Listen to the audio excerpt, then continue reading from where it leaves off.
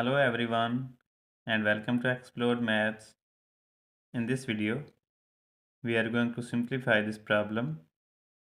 Square root of 120 square minus 80 square is equal to what? So let us see its simplification.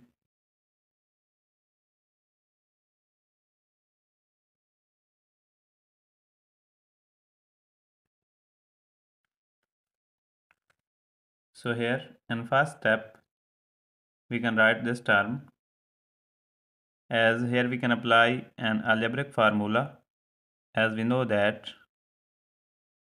a squared minus b squared is equal to a plus b into a minus b. So according to this formula, we can write these terms under the root in this way: 120 plus 80 into 120 minus 80, and whole term is under the root. So it will be equal to 120 plus 80 is equal to 200 times 120 minus 80 is equal to 40 under the root, and here we can simplify this term 200 in this way: 2 times 100, that is equal to 2 times 10 square, and we can simplify this 40 in this way: 4 times 10, or it may be equal to 2 square times 10. So now here by putting these values, this expression will be equal to 2 times 10 square times 2 square times 10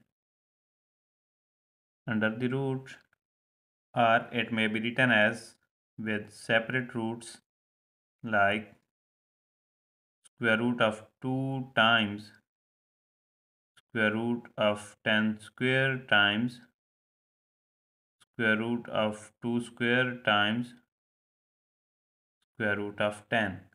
So now here we can write square root of 2 times, as this square root will be cancelled by this square and this square root will be cancelled by this square. So here is 10 times 2 times square root of 10, or we can write 10 times 2 is equal to 20 times square root of 2 times this square root of 10 can be separated in this way: 2 times 5. Or in next step we will write 20 times square root of 2 times square root of 2 times square root of 5, or 20 times, here is square root of 2 times square root of 2 is equal to square root of 2 square times square root of 5, or 20 times 2 times square root of 5, or it is equal to 40 times square root of 5. And that is our final answer. I hope you would have liked the video. Please don't forget to subscribe my channel for more videos. Thanks for watching. Take care. Bye.